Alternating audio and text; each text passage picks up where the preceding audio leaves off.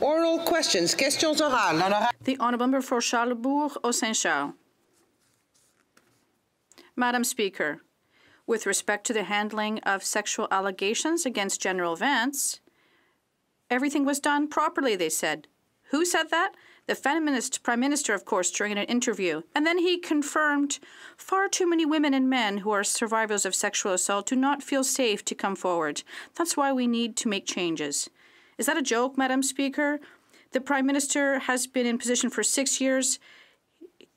How come he's mocking the intelligence of Canadian women? Sir? Mr. Speaker, our government takes allegations of sexual misconduct extremely seriously, and no one should feel unsafe at work. That's why we passed Bill C-77, Mr. Speaker, a declaration of victims' rights that puts victims at the core of the military justice system, which reviews unfounded cases. We've also created the Sexual Misconduct Response Center. We know that we have a lot more work to do, Mr. Speaker, and we are going to, Madam Speaker, we are going to get it done. The Honourable Member for Charlesbourg au Saint-Charles. In the same interview, when asked why the Minister of Defence should keep his job, the Prime Minister said that the Minister of Defence was doing an extraordinary job. This from a Prime Minister who treated 2 women in his cabinet in a cavalier fashion and behaved inappropriately towards a female journalist and has done nothing in 6 years to address sexual abuse in the Canadian Forces. With the bar so low, we understand why his logic is so twisted. Does the Prime Minister think that Canadian women are experiencing this debacle differently?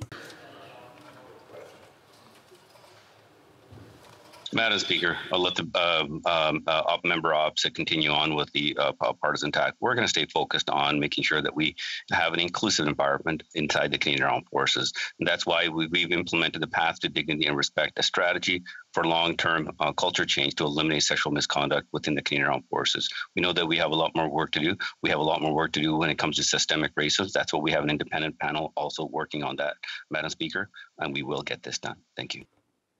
The Honourable Member for Charlesbourg au Saint-Charles. Madam Speaker, we're not playing petty politics when there are facts that say that in 2015 that report was tabled and everything was there. The Prime Minister did nothing. His Minister of Defence didn't do anything either. Everyone was aware in 2018 that there were allegations against General Vance, and the Prime Minister knew nothing. Is he really taking Canadian women for idiots? The Honourable Minister. Madam Speaker, as we stated, when any time information was brought forward, any type of allegations, we've always immediately forwarded to the appropriate agencies for the appropriate action. Madam Speaker, something that the member opposite and the former government had also done as well when allegations were brought forward. But they still appointed General Vance when there was an investigation going on at that time. Madam Speaker, we know that we have a lot more work to do. It's something that we are absolutely committed to as a government. Thank you. The Honourable Member for Lethbridge. When it comes to content creation on YouTube, Canadians, they punch above their weight. Now the government wants to step in and determine who gets to be noticed and who has to be hidden, who gets to succeed and, well, who gets to lose. If Bill C-10 had been in place when Justin Bieber was a kid, just posting his music on YouTube, he probably wouldn't have been discovered because, well, his songs just aren't Canadian enough, according to this government's approval test. Let that sink in for just a moment. Why is the minister moving ahead with a bill that punishes young artists? L'Honorable Ministre. The Honourable Minister. Madam Speaker, we're modernizing the Broadcasting Act that has not been updated in 30 years, since we rented videos from video stores. We're asking web giants who profit in Canada to contribute to the creation of Canadian stories and music. This supports creators across our country. The bill will apply to social media companies only. It will ask social media companies to advise their Canadian revenues, to contribute a portion of those revenues to Canadian cultural production funds, and to make our creators discoverable. Individuals posting to social media are excluded. The Honourable Member for Lethbridge. Let me clarify. When the member says that it will make certain artists discoverable, what she means is it'll move some up in the queue and some down in the queue. It'll pick winners and losers. It's sneaky, it's controlling, and it's wrong. Imagine if this bill had been in place when Shawn Mendes was a young aspiring artist posting to YouTube, where he began his popularity. The government's internet czar likely would have demoted him because his songs, well, they just aren't Canadian enough. So will the minister truly support Canada's young artists and cancel C-10? The minister, please. The Honourable Parliamentary Secretary. Madam Speaker, Justice Canada's analysis confirms that Bill C-10 remains consistent with the Charter's guarantee of freedoms of speech, and as a government, we have and we will be upholding Canadians' fundamental rights. I would like to confirm once again, individuals posting to social media are specifically excluded by Bill C-10, and to be clear on the obligations for social media companies and them only. None of those obligations would be requiring them to restrict or review posts by individuals. Honorable. The honourable member for Saint-Jean. Madam Speaker, yesterday Quebec introduced a bill to promote and protect French. Many Quebecers have French close to their hearts, but not everyone, because obviously the Minister of Indigenous Services said that he was concerned by this bill. According to him, the promotion of our common language would be done on the backs of minorities. Yet his own government recognizes, and I quote, the special situation of Quebec in an ocean of more than 360 million mainly English-speaking inhabitants. Will the Prime Minister correct his minister? Honorable, l'honorable. The Honourable Parliamentary Secretary. L'honorable ministre. The Honourable Minister. Pardon, j'avais des... Sorry, I had a few technical issues. I was speaking, Madam Speaker. Thank you very much, Madam Speaker. I'd like to clarify, of course, for my colleague and for the government, protecting and promoting French in Quebec and across the country is a priority for us. In fact, we tabled before this House, and for the first time in our history, we mentioned that we have to go further with respect to protecting the French fact, and that is why we are going to ensure that in our jurisdiction we're going to take our responsibility to protect French, and at the same time, the member for Saint-Jean. Madam Speaker, the question was about the minister's statement, the Indigenous minister's statement, who I assume was incorrect. He thought he was defending a minority, but what he did yesterday was to take the side of the vast English-speaking majority in North America against the future of a minority language that exists in only one common language in Quebec. Once again, I'd like to remind people that the only official languages whose future is threatened in Canada is French. I find it hard to believe that we still have to repeat this, and even more to a minister from Quebec. Will the Prime Minister bring his minister back to reality? The Honourable Minister. Thank you very much, Madam Speaker. My colleague is trying to say all of this. Well, most important thing is that together we recognize that protecting French is important, and we have to ensure that we protect linguistic minorities in Quebec and across the country. We have said it. We're doing this. It's not just words. We're taking action, and we're the first government federally in our history to do so. The Honourable Member for Rosemont-la-Petite-Patrie. Madam Speaker, Hydro-Quebec is a pioneer in renewable energy, and it's thinking big. It intends to supply electricity to Boston and New York. It is a real pride for Quebec. Now, we learned that Canada Pension Plan Investment Board is putting obstacles in its way by financing a Texan gas company that is challenging Hydro-Quebec's new transmission lines. Will the government finally commit to letting Hydro-Quebec develop and thus create good jobs and reduce overall GHG emissions? The Honourable Minister. Madam Speaker, my colleague knows full well that the investment fund for the CPP is fully independent, and I hope he's not telling us that politicians should try to get involved. That's not our job. Hydro-Quebec's project, even though it's a very good one and it's good for the environment and good for Quebec, and everyone's in favor of that project, I assure him. The Honourable Member for North Island Powell River. Madam Speaker, access to clean water is a basic human right. In this country, Indigenous communities have been promised repeatedly that this would be honored. In 1991, promised that by 2001, clean water didn't happen. This Prime Minister promised by 2021. 20 years later, oh wait, he meant 2023. Stop explaining. The point is the promise has been broken too many times. When will this government assure that this basic human right is honored for every human being in this country? The Honourable Parliamentary Secretary.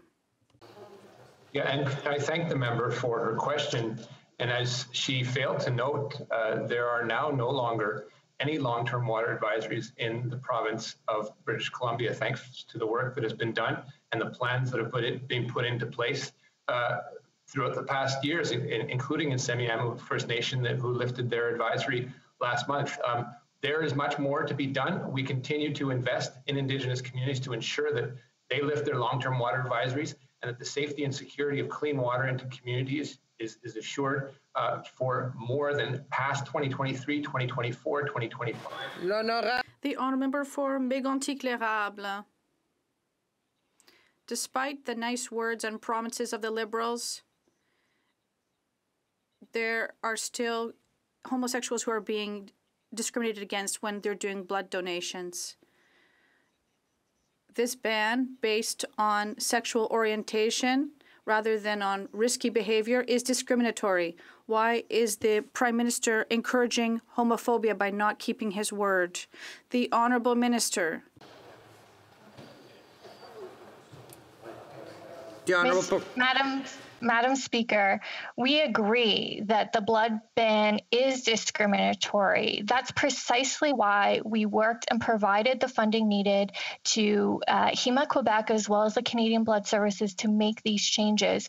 We look forward to them bringing forward an application. It is not a decision that the government can make on its own, but we encourage HEMA Quebec and Canadian Blood Services to make this application so that we can finally end this discriminatory practice.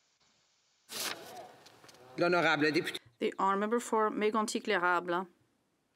Madam Speaker, why ban a man who has been a couple for a long time with the same person from giving blood? Giving blood is a gift of life, and homosexuals should be able to fully participate in our society without being discriminated against because they're gay. Monday is International Homophobia Day. Can the minister keep his promise by lifting the ban and finally end this unjust discrimination that prevents people from giving blood? Parliamentary Secretary. Madam Speaker, once again, yes, we absolutely agree. This is a discriminatory practice. That's precisely why we put in place the funding needed for HEMA Quebec and Canadian Blood Services to do the studies that were needed. Madam Speaker, I won't take lessons from Conservatives who continually talk in this House against LGBTQ2+ rights and then have sat on this issue for more than 10 years. We took action right away and we worked to end. The honourable member for Calgary-Nose Hill. Madam Speaker, the federal government has been trying to block Christopher Karras' court challenge that argues that Health Canada discriminates against him on the basis of sexual orientation because Health Canada is preventing him as a gay man from donating blood.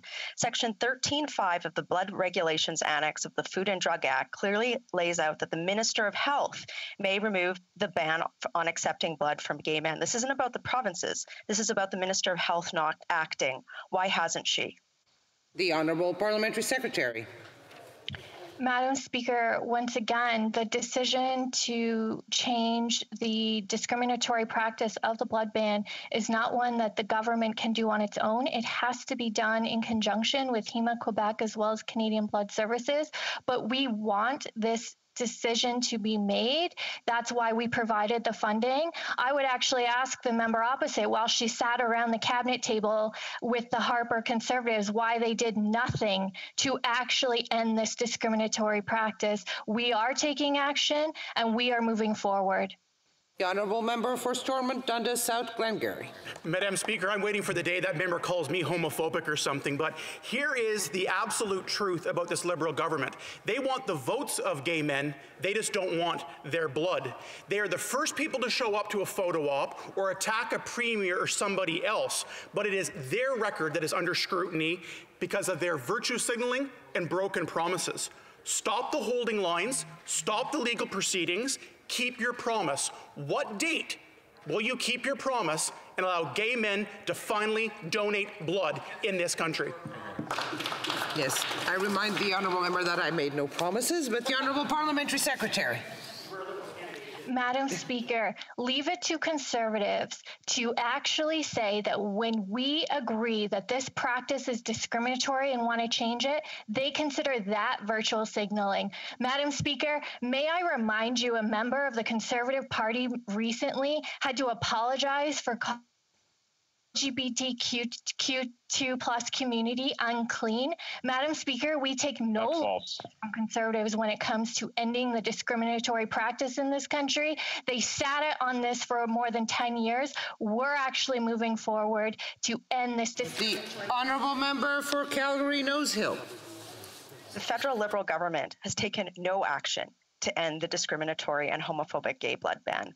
Health Canada is the regulator of the blood system, and the law states that the health minister may remove a condition around giving blood if she determines the condition is no longer necessary. There is no scientific basis for the ban. The law states that the health minister can make this change today. Instead, they're blocking Christopher Karras in court. The minister should exercise her powers today and end it.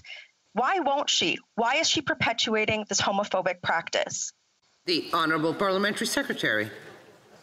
Madam Speaker, if the practice could have been ended simply by a stroke of the government's pen, why did that member opposite not do so when she sat around the cabinet table? It's because this process has to move forward with HEMA Quebec as well as the Canadian Blood Services. However, we actually did fund projects, more than 15 projects, to actually move forward in ending this discriminatory practice because we are actually committed to doing so, unlike the Conservatives who are trying to clean up a mess on this file where they have made outrageous and horrifying comments.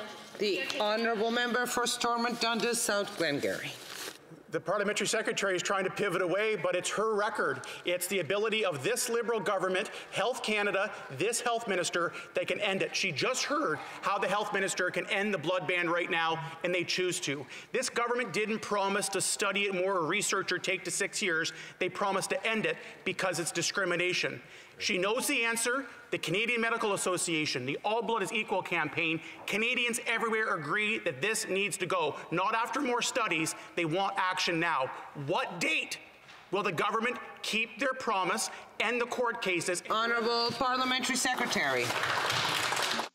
Madam Speaker, once again, the Conservatives are trying to pretend that the process that exists does not include anyone outside of government. If government could have made this change alone, why did the Conservatives in 10 years not do so? Madam Speaker, this process has to be made in conjunction with an application through HEMA Quebec and the Canadian Blood Services. It is a discriminatory practice that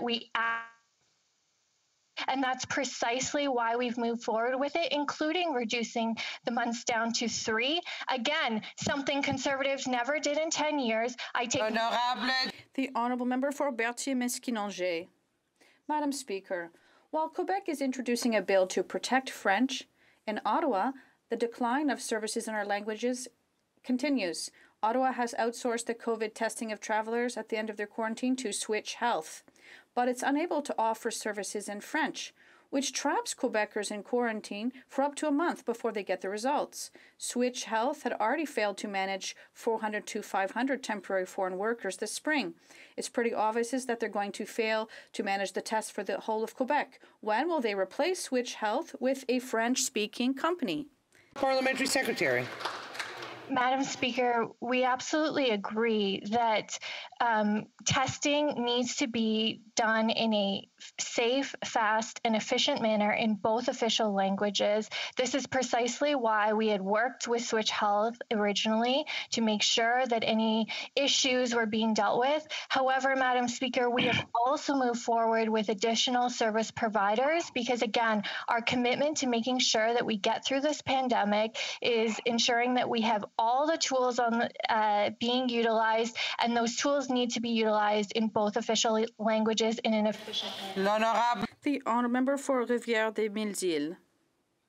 Madam Speaker, while Quebec is introducing a table to protect French, in Ottawa the decline of services in French continues.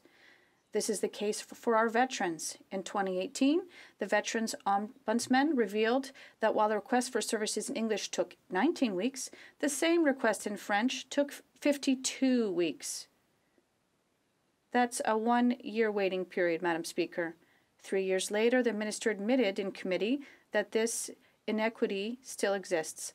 After 3 years with no results, what is he doing today, the minister, to provide services in French to veterans? The Honourable Parliamentary Secretary. Thank you, Madam Speaker. In Ottawa, we do take our responsibilities seriously, and we're going to do more for French, and that is why we ensured that complaint treatment was the same in English and French, and we'll make sure that the public service respects its obligations. We created a central agency to ensure the coordination runs more smoothly, and we also strengthen the powers of the Official Languages Committee. We take that seriously in Ottawa. For Charleswood, St. James, Assiniboia, Headingley. Madam Speaker, violence has erupted in Israel, the West Bank, and Gaza. Hamas has fired thousands of rockets into civilian areas, demonstrating their obvious intent to kill as many Israeli citizens as possible.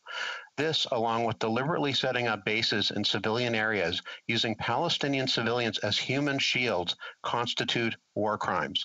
The Minister of Foreign Affairs' statements to date on this violence have been ambiguous at best. Will the minister state unequivocally today that he supports Israel's right to defend itself, just as President Biden has done? The Honourable Parliamentary Secretary. Madam Speaker, our comments and statements have been crystal clear. The indiscriminate barrage of rocket attacks fired by Hamas into populated areas of Israel is absolutely unacceptable and must cease immediately. Canada supports Israel's right to live in peace with its neighbors within secure boundaries and recognizes Israel's right and, in fact, its duty to assure its own security. Canada remains fully committed to the goal of a comprehensive, just, and lasting peace in the Middle East, and Canada remains a steadfast ally of Israel and a friend to the Palestinians. The Honourable Member for Calgary-Midnaport. Madam Speaker, the UK has announced their restart plan for international travel using the traffic light system. But here in Canada, we are still stuck under the Liberals' third wave and the hotel quarantine program with no end in sight. Madam Speaker, it's not just like flipping a light off and on. Both airports and airlines will need time to get things up and running again. So when will the government do the right thing, provide some hope for Canadians, and come up with a comprehensive restart strategy for air travel? The Honourable Minister. The Honourable Parliamentary Secretary. Anybody? Merci, Madame la Présidente. Thank you, Madam Speaker. Sorry, I had a few technical issues with my microphone. I'd like to thank my colleague for the question. The Minister of Transport worked on many files for Canada, particularly recently, and the COVID advisory was to ensure a safe and efficient system. And I would be pleased to work with my colleague for what's coming forward. Madam Speaker, clearly no one in this Liberal government has had to buy a 2x4 lately. Even the most essential items have become unaffordable, like plywood to fix a roof or food to go on the barbecue. It's unbelievable. The Liberals' out-of-control spending is putting inflationary pressures on the middle class, students, seniors, who are struggling just to make ends meet. Why is this Liberal government forcing working Canadians to pay a hidden tax through growing inflation and the rising cost of living? The Honourable Minister.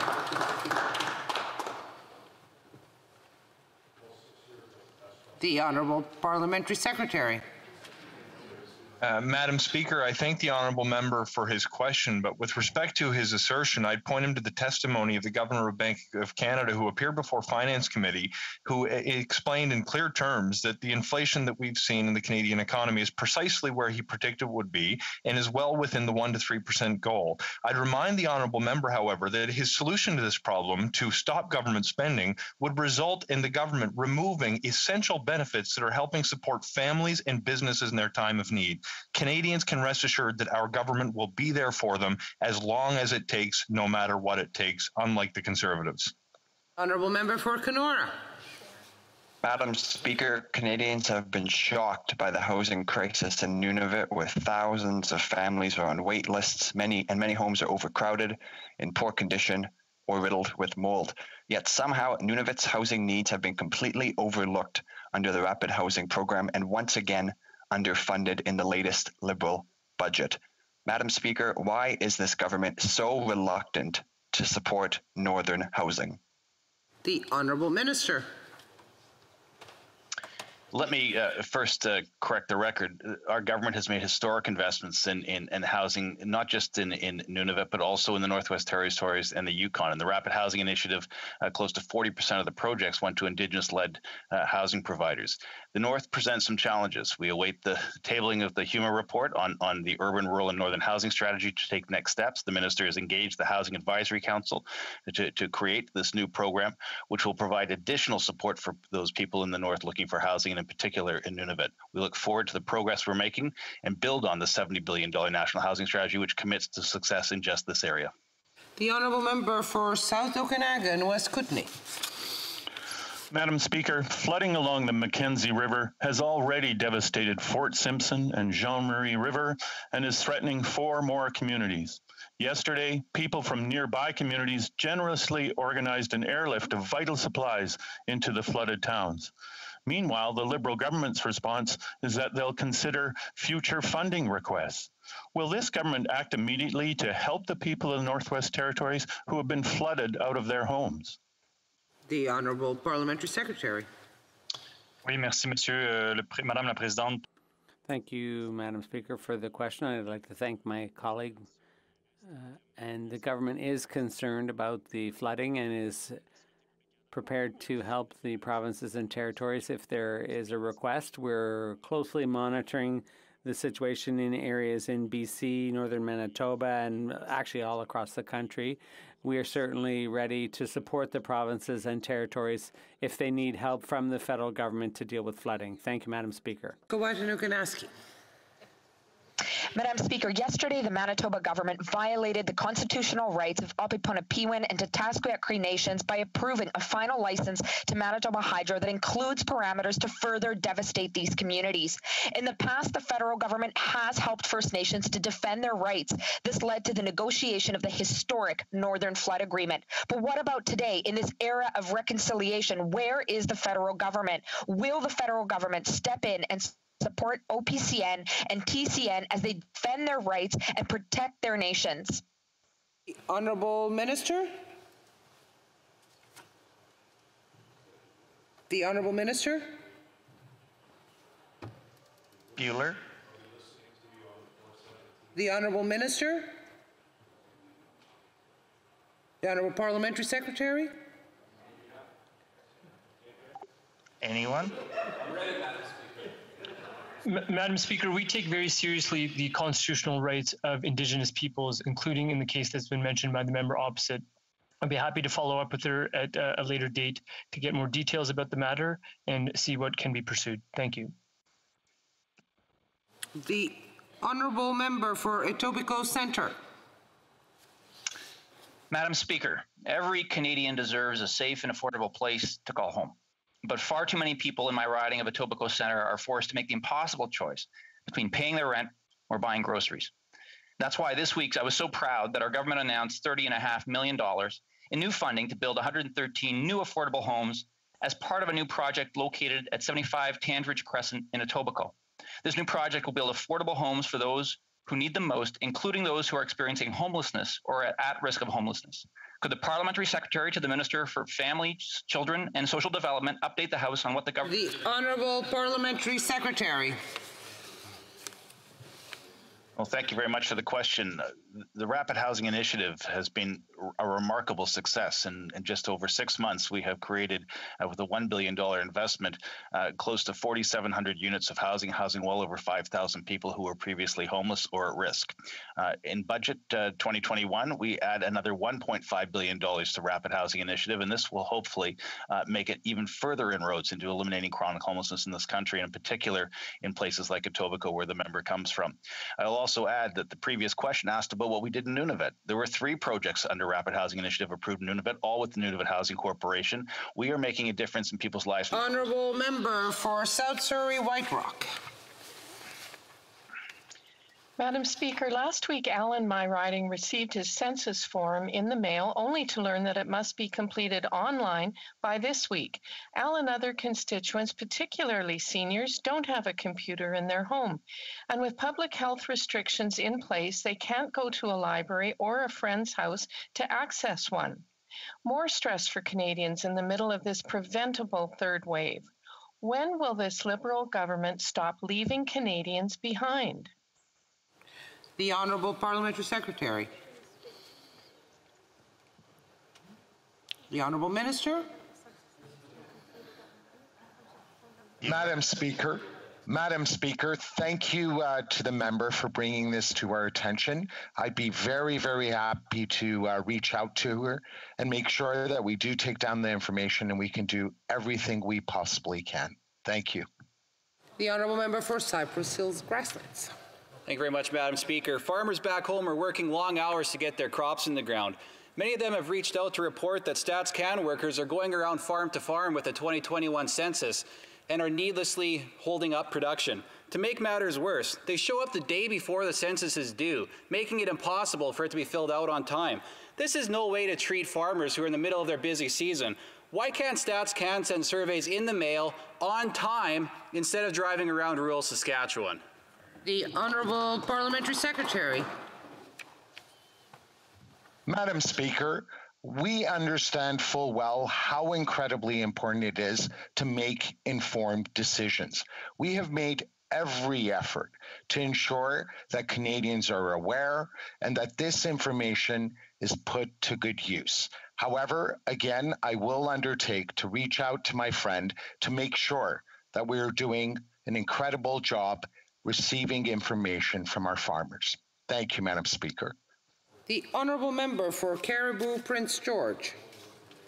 Federal leadership on this pandemic has been confusing and chaotic every step of the way. The risk is low. The risk is high. Don't wear masks. Wear masks. We're not closing the borders. We're closing the borders. Canadians just want their lives back. Yesterday, the CDC issued guidance that fully vaccinated Americans can ditch the mask if they're outdoors or indoors. That is how you combat vaccine hesitancy. In Canada, we're just not that fortunate. How do the lives of half-vaccinated Canadians change? Does anything change? Is there any guidance on this, or is that too much to ask? The Honourable Parliamentary Secretary.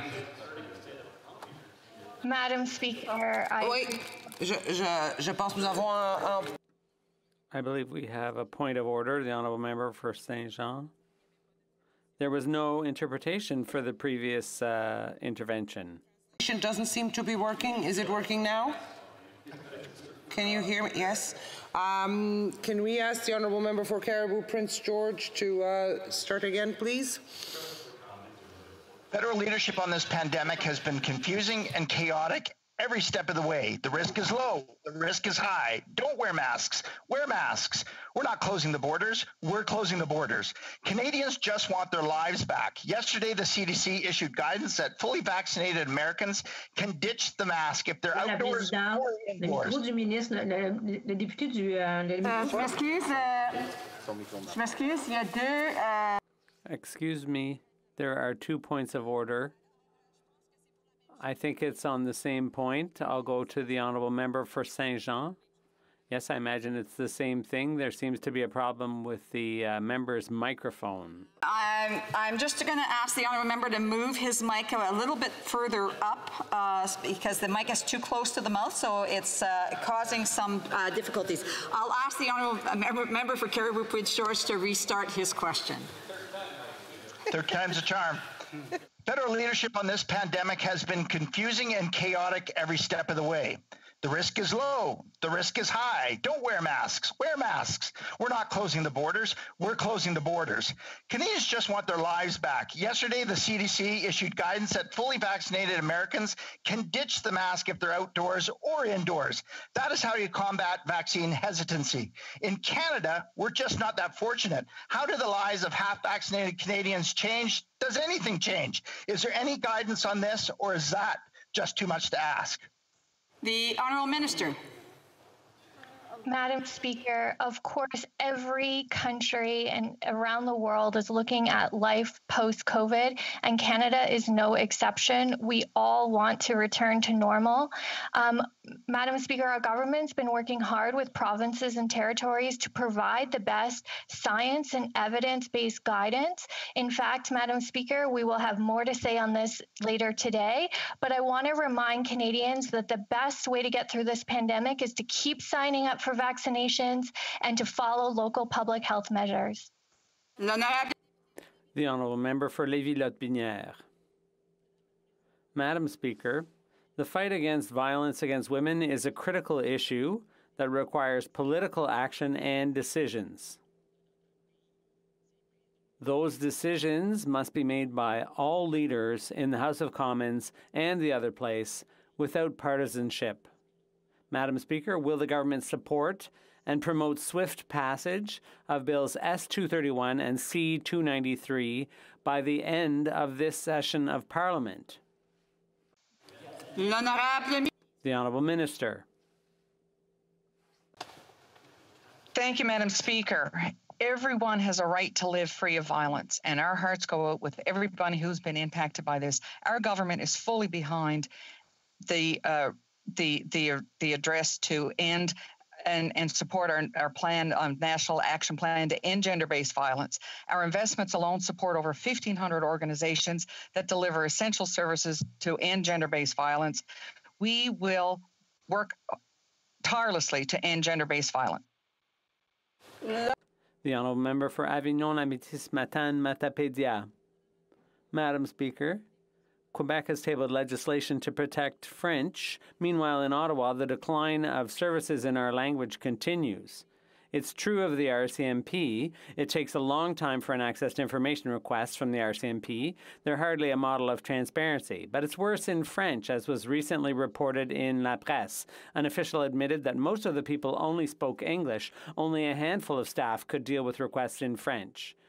Will the government do something to ensure the RCMP treats francophones with the respect they deserve? The Honourable Minister. Merci, Madame la Présidente. Thank you, Madam Speaker. Yes, indeed, francophones are entitled to the same respect as English-speaking Canadians all across the country, and that's why we've decided to reform the Official Languages Act. It's an ambitious reform which will ensure that the public service has more resources and tools to ensure that institutional bilingualism is implemented and respected, and it'll be a pleasure to work with colleagues on that. The Honourable Member for La Pointe de l'Île. Madam Speaker, Quebec has tabled legislation to protect French.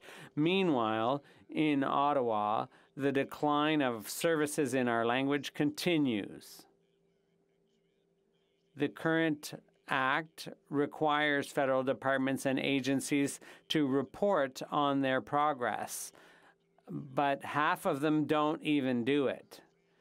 They would rather break the law than report on what they're doing to promote French. So the Liberals are all fancy talk, but what are they doing to enforce the current legislation? The Honourable Minister. Thank you, Madam Speaker. It goes without saying that we are enforcing the Official Languages Act, but at the same time we have to give the Act more teeth, and that's why we've decided historically to undertake an ambitious reform to create more tools to enforce language rights in Canada, including the protection of French as the minority language. And that's why I look forward to working with my colleagues and the President of the Treasury Board to ensure that the Act is enforced. And I hope that we will have the Bloc's support when we table legislation to modernize the Official Languages Act. Thank you. The Honourable Member for Dauphin Swan River Nipawin. Madam Speaker, over 1 year later, and the illegal occupation of the Lake Audie campground in Riding Mountain National Park continues. This occupation violates the National Parks Act. However, Parks Canada has failed to act and instead deprived Canadians access to a national park. Barricades, vandalism, theft, and prohibited use of cameras are only some of the consequences of this illegal occupation, not to mention numerous safety hazards. Why has the minister failed to end the illegal occupation in Riding Mountain National Park? The Honourable Minister. Thank you, Madam Speaker. Certainly, it's an important time for Parks Canada as we begin to reopen for the coming year. And it is important that all Canadians have the ability to access our parks. This is an ongoing issue, as the honourable members know, as we have discussed this in past. It is something that we are working through to try to find a mutually acceptable and appropriate solution to this ongoing challenge. The Honourable Member for Dauphin Swan River, Nipawin. Madam Speaker, that's not good enough. Documents reveal that local law enforcement raised public safety concern many times to Parks Canada and that conflict has already occurred. We now know that there is no plan to fully reopen Lake Oddie Campground. If public safety is further compromised because Parks Canada refuses to act, the minister will be directly responsible.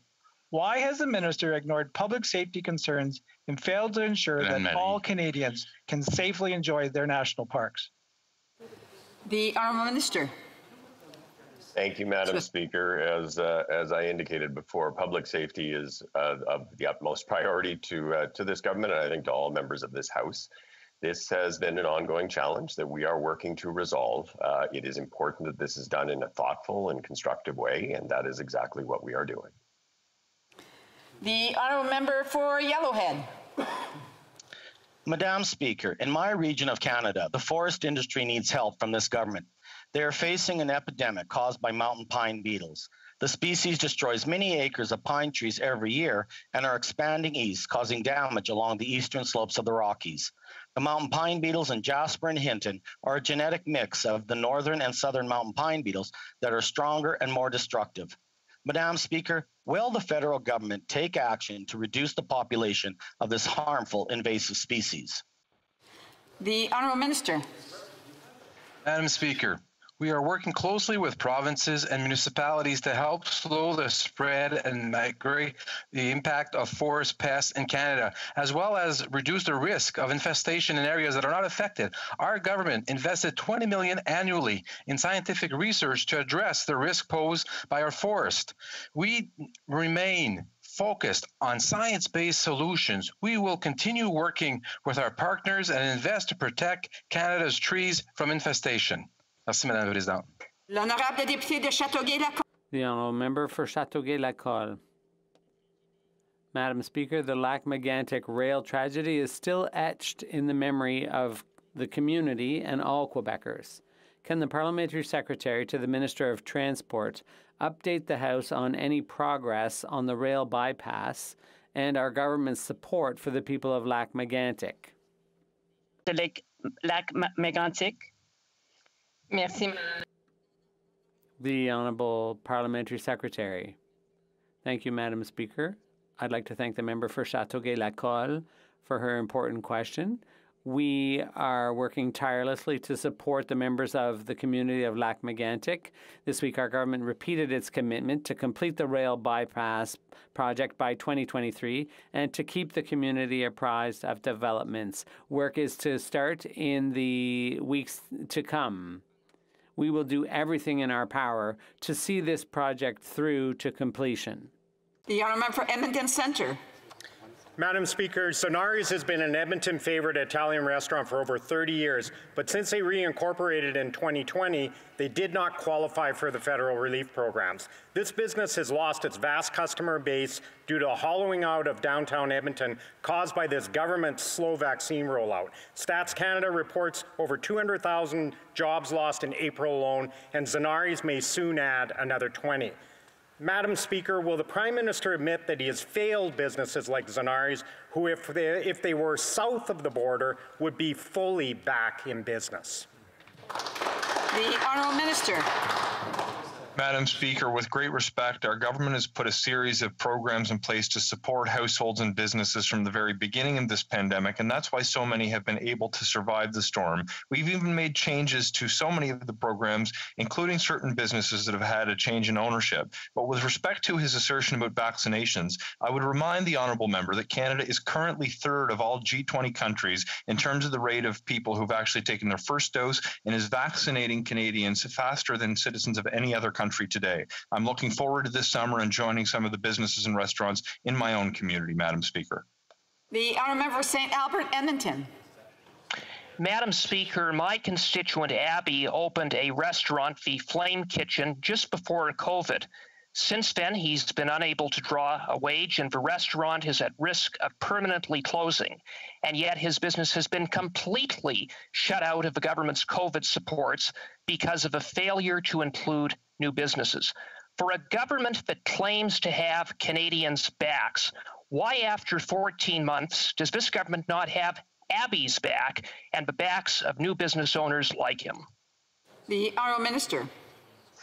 Madam Speaker, at the outset of this pandemic, we moved forward with a suite of policies that were designed to support as many businesses as possible as quickly as possible.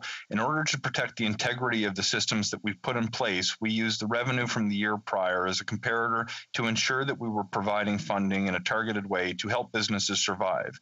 Going forward, there is a number of programs that we put in place that are encouraged to help businesses keep their doors open, hire new workers, including new financing programs that are available for businesses to invest in themselves and purchase that new piece of equipment. With respect to new businesses, we're going to continue to look for solutions to support those so they can help contribute to the recovery going forward. The honourable member for Desnethé, Missinippi, Churchill River. Madam Speaker, it has been over a year since the start of the pandemic. While other countries are emerging from this crisis, Canada's in the middle of a Liberal third wave. Conservatives have consistently asked this government to provide a plan with benchmarks and targets for reopening so that businesses and families like those in my riding in northern Saskatchewan can get back to normal. Last week, the government of Saskatchewan announced their three-step reopening roadmap that clearly laid out a plan for the people of Saskatchewan. Madam Speaker, where is this government's plan? The honourable minister. Madam Speaker, it's important in the middle of a public health emergency that is global in scale that we do not take our eyes off what is most important. We need to continue to support Canadians through the ongoing public health emergency that the COVID-19 pandemic represents. I'd remind the honourable member that during their time of need, we supported 9 million Canadians with CERB so they could keep food on the table. We've helped 5.3 million workers keep their job with the wage subsidy, and over 80% of the money that's been spent to help Canadians get through this pandemic has come from the federal government, including through the Safe Restart Agreement to help Canadians enjoy and succeed in their communities during this pandemic. We will continue to be there for Canadians as long. Member for Guelph. Madam Speaker, we know good things grow in Ontario. The adoption of the environmental sustainable practices in agriculture is a priority for our government. We're proud of the Living Laboratories Initiative, bringing together farmers, scientists, and other partners to develop, test, and share innovative agricultural practices and technologies. Can the Parliamentary Secretary to the Minister of Agriculture and Agri-Food tell us about our role in protecting important waterways and conserving soil health in Ontario? The Honourable Minister. Madam Speaker, our government is investing $4.2 million to launch a living lab in Ontario. This will be the fourth of its kind, following similar collaborations in the Atlantic, Prairies, and Quebec. The research will focus on reducing runoff from agricultural land into Lake Erie, improving water quality, conserving soil health, and increasing biodiversity. Those are the tools farmers need to set the stage for tomorrow's agriculture. Thank you, Mr. Speaker, or Madam Speaker. The honourable member for Skeena-Balclay Valley. Madam Speaker, news that Greyhound is ending service in Canada is a huge blow for rural Canadians who depend on the bus. But it's more than an inconvenience. It's also a safety concern for Indigenous women and girls, for seniors, for students, and for Canadians who don't have their own car. Instead of ensuring services, this government stood by and did nothing for years as Greyhound cut routes. They've allowed rural communities to be left behind. No more half measures. Will the minister commit to a national passenger transportation strategy that serves all Canadians? The honourable minister. Merci, Madame la Présidente. Thank you, Madam Speaker. This is a disappointing decision. We know that many Canadians depend on this mode of transportation, and that industry has been hard hit. We have provided support, including through the wage subsidy, and we will be there to support the transportation industry in future. Thank you. Vancouver Granville. to the UNDRIP legislation today, the Justice Minister said that in terms of 262, if it wasn't delayed in the last Parliament, the government be working on an action plan for its implementation. Let's not kid ourselves. The fact is this government delayed the important work of true reconciliation due to political expediency. Over 5 years of promises, very little action on rights recognition. C-15 is a small first step. Will the government stop making excuses, do its work, get its own house in order, change its laws, policies, and operational practices to ensure Indigenous peoples can be self-determining? The Honourable Minister. Madam Speaker, we take very seriously the issues that relate to Indigenous reconciliation and UNDRIP. We thank the member opposite for her contributions when in her previous role as Minister of Justice in this matter. We know that the government stood behind Romeo Saganash's private member's bill in the last Parliament, which is unfortunate in the fact that it did not secure passage due to Conservative opposition in the Senate in the last Parliament. That's why we've tabled C-15. That's why we're working with opposition parties to secure the passage of C-15. That's why we're very keen to see UNDRIP see the light of day and achieve royal assent. Thank you, Madam Speaker.